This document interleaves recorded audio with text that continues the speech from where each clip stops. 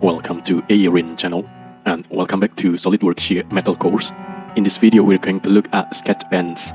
Now, these are bends that are made in a very similar way to the jog feature, but they only give us one single bend instead of those two offset bends that we get with the jog. They are quite simple to use, and they are quite similar to the jog feature, in that firstly we just need a single sketch line for the bend. So let's open our file that we've been working with. And as usual, we can delete all of the features apart from the base flange. So we should just have a single base flange like this. Then let's start a sketch on this top face by clicking on it and pressing sketch. And then go to a normal 2 view, like this. So we are looking down straight on the base line from the top.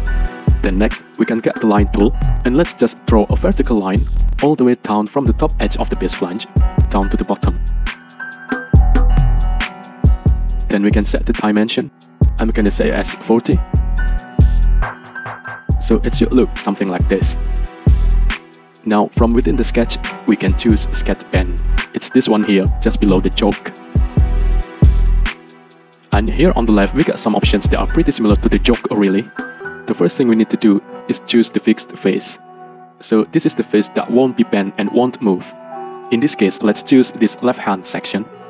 And then we can see on the preview, basically a bend is just added wherever that sketch line is drawn.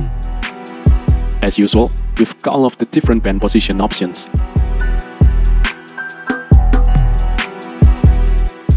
Here we've got bend outside, material inside, and bend center line. Then here we can change the direction and the angle, and then we can change the bend radius and the bend allowance if we need to. If we press OK, that sketch bend is just added. Then here in the design tree, we've got the actual sketch bend feature, and then underneath we've got the sketch itself, that's got the line in it, and then we've got the bend itself. We can also select the feature before we have a sketch drawn, and it will prompt us to draw a new sketch. So we could draw something like this. Gonna draw from the top and add an angled line. Something like this.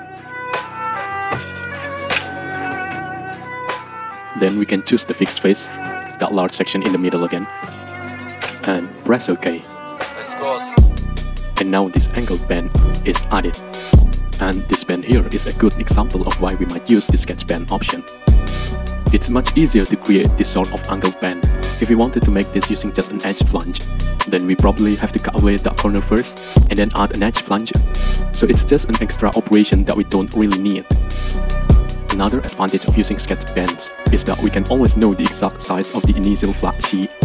So if I drag back before that bend, then we know that this base flange is always 100 by 200, no matter what kind of bend we put onto it. If we start with this base flange and then added edge flanges to it, depending exactly on where the bends were positioned, we might get a slightly different overall size.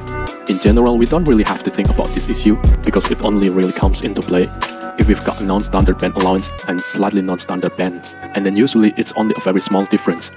But it's just something to consider and be aware of if the accuracy of our final part is very important. Then maybe consider sketching out a flat piece and then adding sketch bends instead of using edge flanges. So to recap, a sketch bend is as simple as it sounds. It's just a bend along a sketch line. We can either sketch the line first and then select the feature, or we can select the feature and then draw a sketch as part of the feature. Then we can select the fixed face and the bend details. In the next video, we're going to look at cross breaks. It'll be quite a short video because these are very specialist feature. Thank you for watching. Please subscribe if you like. I hope it can be a little helpful and useful.